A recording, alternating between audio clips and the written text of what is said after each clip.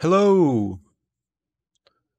This is iocage, the FreeBSD Jail management tool, an overview, its plugins and plugin development at the virtual BSDCan 2020. I'm sorry I couldn't see everybody in person, but I am very thankful that we could do this virtually, and I do appreciate all the work behind the scenes to get this going and sort of roll with the punches, as it were. Alrighty, so this talk is going to be about iocage and why it's important. So jails, in my opinion, are one of the best, if not the best, after ZFS, of course, features of FreeBSD. And they can do a lot of things, but managing them very everyday tasks can be a little bit difficult. And that's why I sort of looked into finding a jail management tool to sort of help me do that. And I found iocage, and along with some of its other features that it brings to the table, like ZFS integration and plugins, it makes for a sort of really handy tool to have around. So we're going to talk about that today. Quick little disclaimer here. I do use a couple images in this presentation. Just wanted to make sure we're all hunky-dory there. All right, so who am I? So my name is Conor Beh. I've been a FreeNAS and pfSense user, the gateway drugs of FreeBSD, as Michael Dexter puts it, for about 6 years. I've been a FreeBSD user for about 4. Before that, I was basically all Windows all the time. I thought IT was essentially just Active Directory and other Windows fun things, and I heard about open source and FreeBSD and Unix, and it sort of clicked that this is actually pretty cool and it's way better. And so here I am. I live in this beautiful place. I actually wanted to do the talk like on my laptop down there, but unfortunately it's a little bit dreary right now. So I have to settle for the house looking out the window. So my day job is I work from home doing FreeNAS support, among other things, and so I do see how a lot of people use FreeNAS there with iocage. So if you want to follow me on Twitter at ConorBSD, or send me email with questions or whatever you want to do, my stuff's there in the bottom right. There will be a Q&A session after this, so feel free to ask questions there too. But if you have something else, follow up, send me an email. Okay. Let's talk about FreeBSD jails. So FreeBSD jails are the OS level containment option in FreeBSD. They're first added to the base system in FreeBSD 4.0. So the jail utility in base does provide some management utility along with jail.conf, which is a little config file. And that can do quite a lot of things with some nice handy tricks. And if you want to learn more about that, I highly suggest you take a look at Michael W. Lucas's Jails book, available just about everywhere. And that will you can learn some of those awesome tricks. This is not to say that iocage is better or worse than any other tool. It's just easy to use, and it does have some nice features. And the jail utility in base is obviously leveraged by iocage quite heavily. And since then, we've obviously seen some other features that have done tremendously well to sort of help jails along, like ZFS and VNet. Okay, let's talk about some history here. So like I said, first there was jail. We've since got some other tools along the way. These aren't really in chronological order, but so we've got CBSD. So this is a management utility, mainly for VMs, Beehive VMs, and Zen VMs, but it does have some jail stuff in there too, and it does have a nice web UI. So EasyJail was kind of the first popular jail management utility. First introduced in 2005. It's been since abandoned as of 2015. It added some nice kind of CLI utility as an alternative to jail.conf, and it was written entirely in shell.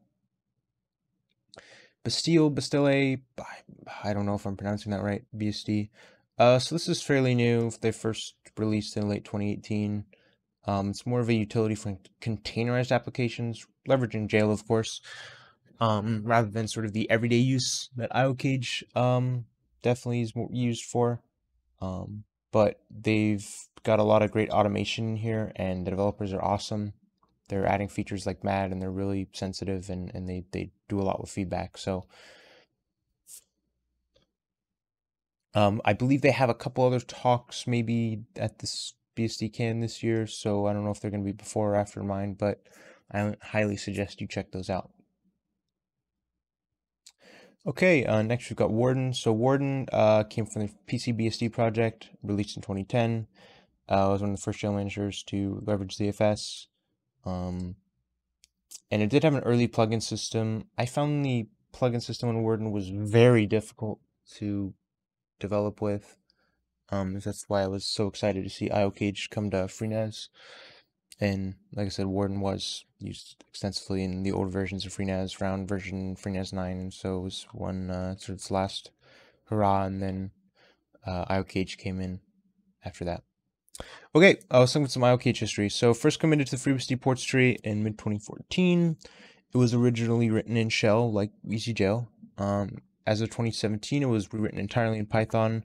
I don't see this as either good or bad. I'm not really as much of a Python developer to understand exactly why they did this, but it seems to work just fine. And it's been used extensively in FreeNAS since version 11.1, replacing Warden. It's got extensive ZFS integration. In fact, it requires ZFS. Something called iocage. So iocage legacy is what I'll refer to as the version of iocage written in shell, and iocage is a fork of that. It's used as an alternative to present-day Python. No dependencies, written entirely in shell. It's available in the ports tree. It does most of the same things iocage would do, minus a few features that have came in since. Right. Installation and requirements. So iocage being written in Python does, of course, require Python. It does require Git, and it does require ZFS. You don't need root on ZFS, you just need an available ZFS pool. You can grab it pretty easily from the FreeBSD ports tree, simple package install, and you're off to the races. You can grab it from GitHub as well.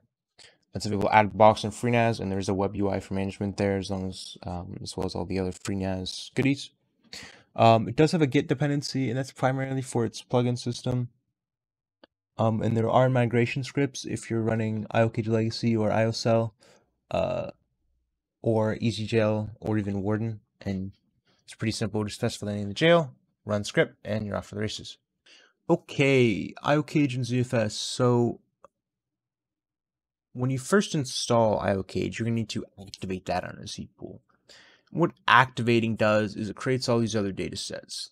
So the first thing it'll do is it'll create sort of these list of data sets here. So downloading releases, right? So that'll store all your releases that'll be used for your jails, for clone jails and such, which we'll talk about shortly.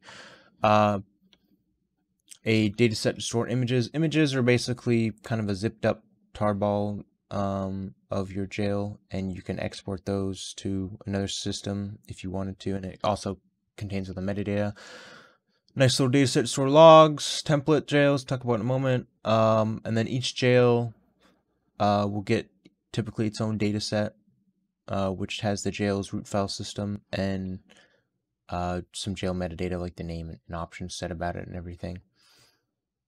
You can also create separate data sets and hand those entirely over to ZFS so it can manage them just like it owns that data set.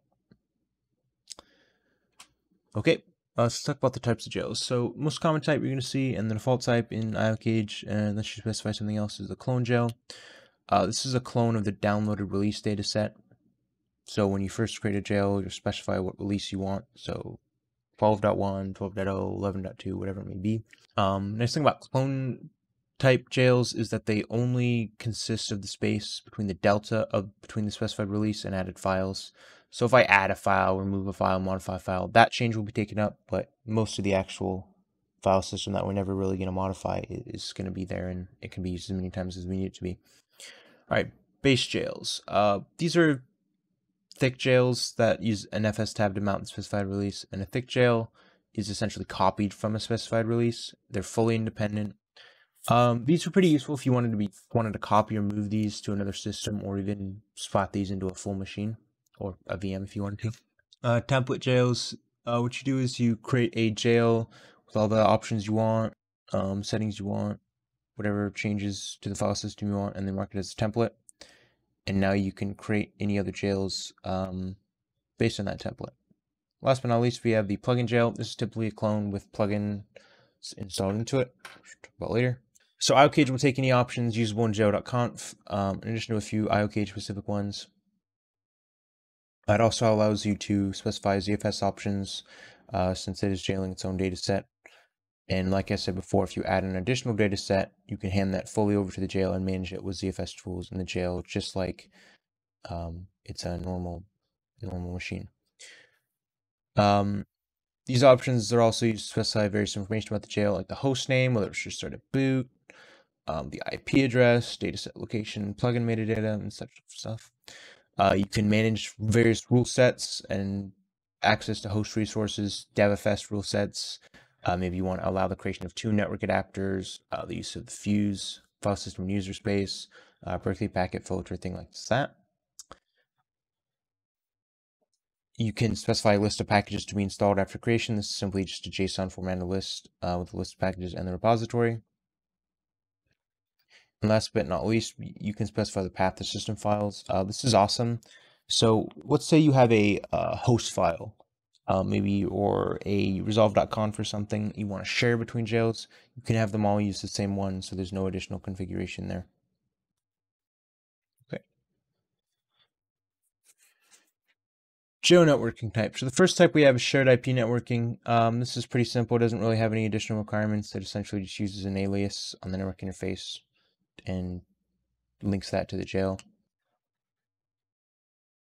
Pretty simple. iocage set IP4 address, nickname, network interface name, pipe, the IP address, insider notation, then the jail name. Next we have NAT, network address translation. This utilizes the host IP address. And what this does is it allows you to take a port on the host and forward it to a different port in the jail, or you can use the same port, I guess, if you wanted to. So say we hit port 8080 on the host, we can forward that to the web server jail on port 80, so we can run a separate web server, or whatever you really want to do here. You only need the host IP address and as many ports as you can think of. Okay, next we have VNet or vimage. So this does require support in the kernel of the FreeBSD machine running it. So luckily it was added to the generic AMD 64 kernel as of 12.0 release and later. It does require the IF bridge, which I believe just got some awesome performance improvements lately. Definitely have to read into that. And then some host configuration as well in etcrc.conf cloned interfaces and such. iocage should do that for you when you install it, as I recall. So with VNet or vimage, each jail receives its own completely independent network stack. So completely separate from the host, completely separate from every other jail. So with a VNet jail, each jail needs to have its own IP address and a default route specified, just like any other machine. Or you can, of course, use DHCP, just make sure you enable it as well. And iocage will automatically create a bridge 0 and a VNet 0 dot whatever number of the jail you're using. So you can have as many VNet jails as you want on bridge 0, and bridge 0 also will contain your normal network interface.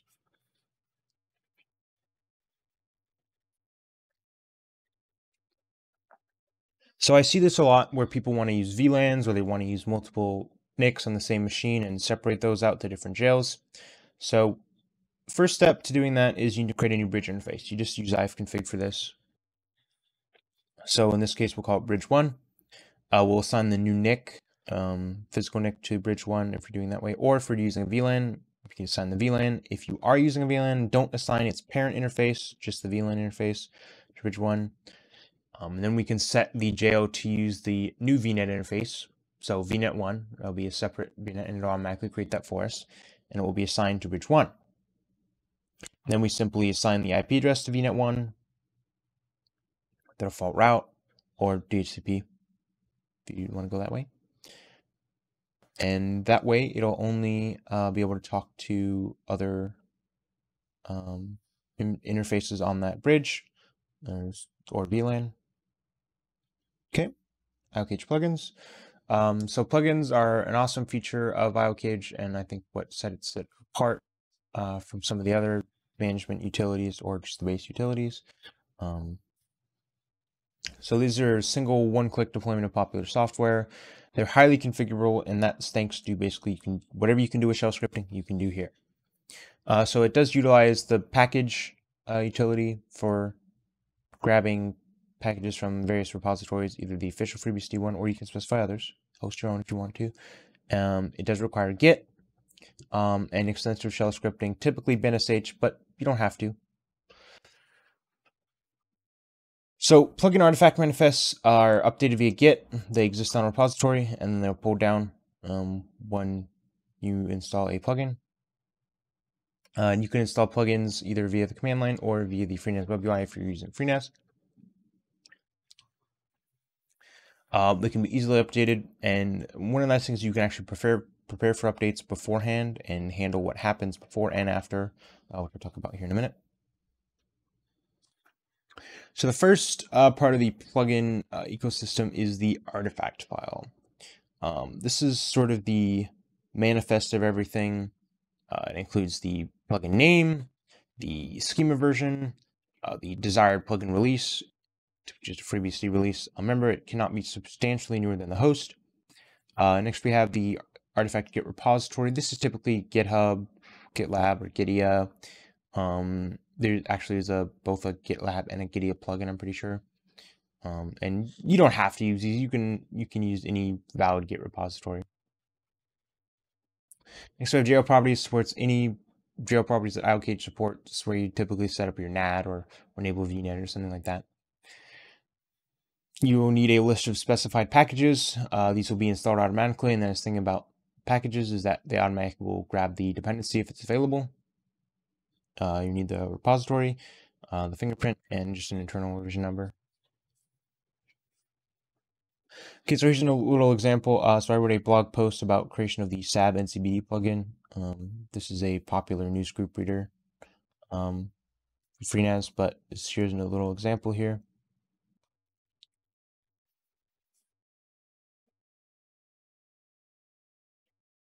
Okay. All right, next we have the heart of the plugin ecosystem, the installation script. So post install.sh. So this is ran inside the jail after the packages listed in the list of packages have been installed, but before overlay has been downloaded. I'll talk about overlay here shortly. It's typically written in POSIX shell. It doesn't have to be. You can write it in bash or whatever. Just make sure you actually install that prior. So some normal post-installation tasks include enable and starting services, sysrc, service, whatever, start. Modifying various configuration files. If it's a simple 1 or 2 liner, sed's probably the way to go. Maybe echo a line to the bottom of a config file, stuff like that. Maybe generating an SSL certificate, generating random passwords, creating users or groups. Just make sure that you understand that it's not going to be something that happens again. So if you want to do that before or after an upgrade, use one of the second ones here. So second thing we have here is the pre-upgrade.sh. So upgrading a jail updates the jail to the latest patch level, just like FreeBSD update fetch. And then it also runs package upgrade, which checks any packages that are installed, and if they have a new version available, it will install that. Again, it's typically written in POSIX shell, doesn't have to be. Runs before the upgrade actually happens. So this is useful for stopping services, staging files, moving files around, rotating log files, stuff like that. All right, next we have the post-upgrade.sh. So post-upgrade.sh runs after the pre-upgrade.sh and the actual upgrade process via package upgrade and FreeBSD update fetch has finished. Typically written in POSIX shell, doesn't have to be. It's used to restart services after an update, remove staging directories, or other useful tasks.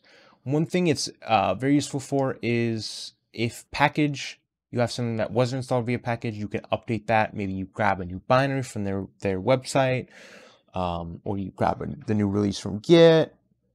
You further modify configuration files with the utility, like I said, or something that's extremely useful. Some utilities have their own update scripts that may not be called automatically, so you can call those. Next, we have the overlay directory. So this directory is present on the artifact repository hosted in Git. And when the jail is installed, or the plugin jail is installed, it's applied to the jail via Git. So the structure follows the same thing as it is in the repository. So if we have a file in overlay /user/local/etsy/nginx/nginx.conf in Git, that will be placed in /user/local/etsy/nginx/nginx.conf, and it will overwrite what's already there. So this is very useful for supplying a large configuration file, like an nginx configuration file. No one really wants to do 400 lines of sed. And you could also use this for binaries or images or whatever you need it to do. It doesn't have to be a config file. After that, so this is applied after packages have been installed, but before post-installed sh is ran. And that's just to give you the opportunity to further manipulate stuff with post-installed sh. All right, anatomy of a plugin, metadata. So these are sort of small files, but they're still quite useful, and they can really make things a lot easier for you. So first we have UI.json. This is a more tailored to FreeNAS, but it doesn't have to be. So it's a small file. Typically, it'll contain the web interface. So http:// whatever the IP is, /admin or something.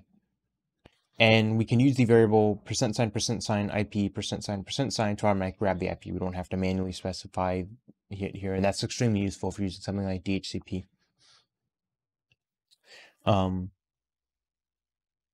Next thing we have is settings.json. This is more useful for when you're dealing with user specified data. It's not really used much. One thing you can specify in here that is pretty useful is service restart. So whenever the jail is restarted, it runs a certain command. Next, we have the icon file. This is more FreeNAS specific, but you can add it if you want to. It's a little PNG file, 128 pixels by 128 pixels. Next thing we have is the plugin info file. This is going to be extremely useful to store information like randomly generated passwords to, allow the user to log in, or a database name, or the IP address, or something like that. And we do this simply by creating a /root/plugin_info file, and then we just echo stuff to it with one of the installation scripts. And then we can recall that at any time. And there's a little button to do that, for example, in the FreeNAS web UI. All right, so I do talk a little bit about FreeNAS here, so I want to talk about some of the FreeNAS specific things.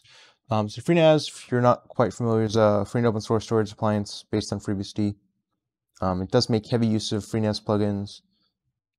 So there's two repositories that are here. So first we have the iocage systems, the developers of FreeNAS. This is maintained by them.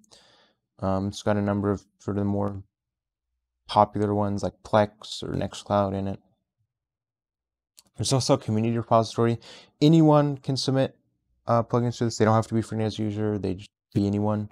And all you gotta do is just head to the GitHub repository and submit a pull request with essentially your artifact file and updating the index file. And the index file is essentially a file with a list of each artifact files, the name, the version of whatever the plugin is at, and where to find them, so you don't have to type the full path to it. You just, I want this plugin, and boom, grab it for me. And one of the nice things is that since they do use iocage heavily in FreeNAS, iocage systems does contribute quite heavily to iocage. So let's go over some quick the popular plugins here. So I mentioned Plex and Nextcloud. So Plex is a very popular media streaming service, and Nextcloud is a sort of self-hosted cloud platform. Some other ones in here, peer-to-peer clients like Qubit Torrent Transmission.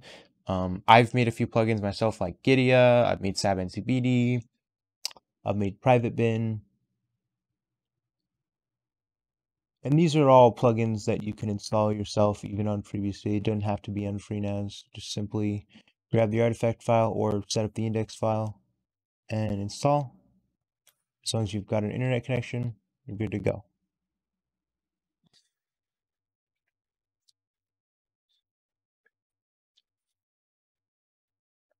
Let's talk about plugin development. So you're obviously going to need iocage installed. You need about a gig of available space, and that's mostly just so iocage can download your specified release. Although the actual amount of space you'll need will depend on what type of plugin you're making. You're also going to need an accessible Git repository like GitHub, or it's a self-host one like Gitea or something. And I did make a Gitea plugin.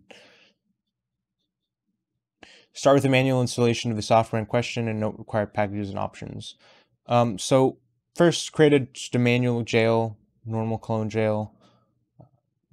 Install the packages by hand, modify the config files by hand, and just note what the actual steps are. Maybe do it via sed so you can add that to your scripts later.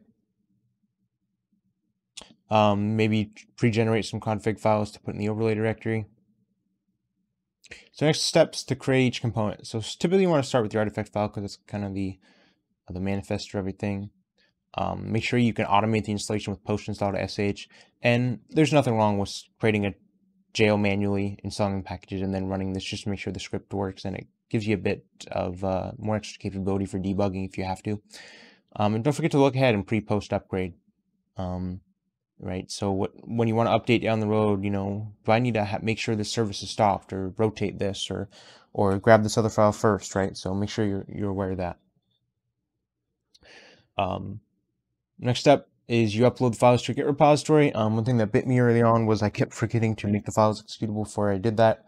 So make sure you chmod +x your shell scripts before you upgrade them or upload them, just so that they run perfectly fine when it comes to actually download them into the jail and run them.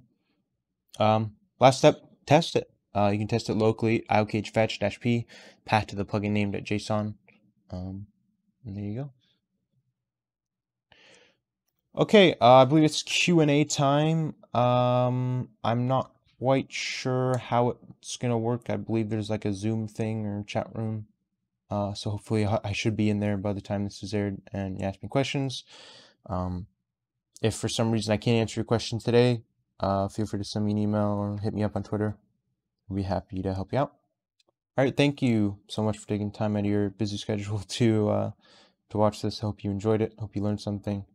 And I do want to give a quick little big thank you to Dan and the team for getting this all together. I know it's not an easy job, and I'm really glad they could sort of roll with the punches and get this done. Alrighty, have a good day. Bye-bye. And we're back with Q&A for Connor. Go ahead, please. Alrighty, so a few questions here. I've answered a couple of them in IRC, but I'll read them for posterity here. So question 1, would have a Postgres database in a jail. How would I go about moving it to the next FreeBSD release without losing the database? So as the other user pointed out, open restore would be the way to go. iocage does have its own built-in utility, iocage upgrade -r, whatever the release you want to go to, and then the jail name. If you're going with a clone jail, you will basically miss out on some of the space savings of that. So it really depends on what jail type you're using. If you're using just a thick jail, it'd probably be the way to go. Alrighty, next question. Can you use iocage fs tab to add storage mounts to an iocage plugin? Yes. Simply iocage fs tab -e jail name and edit it like normal, or you can use -a and just put the source and destination and whether you want it to read write or read only. Next question. Which networking type do plugins use by default? By default, it's shared IP. If you want to enable VNet, it's simply just iocage set VNet equal on, and then specify your IP address and default route. Let's see.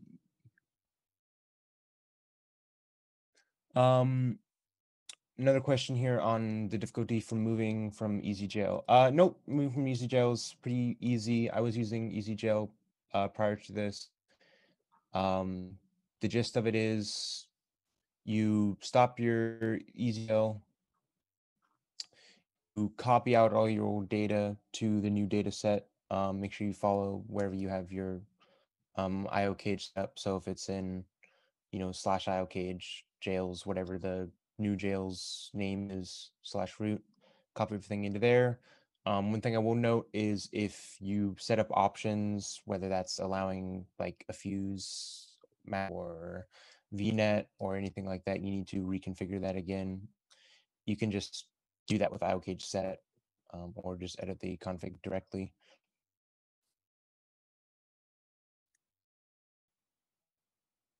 And last question here. Not sure if this is really asked. Do you really live on a beach? Yes, during the summer, build a sort of lean-to Any shack other made of questions, driftwood. Connor? Um, let's see. Sorry, excuse me. Uh, nope. That was it? I think that's the. Sorry, Alrighty. I was afraid of broken in. No problem. Alrighty. Thank you very much, everyone, for coming. Hope you enjoyed it, and Okay. feel free to reach out to me on Twitter or my email with any other questions. Thank you. Goodbye. Alrighty.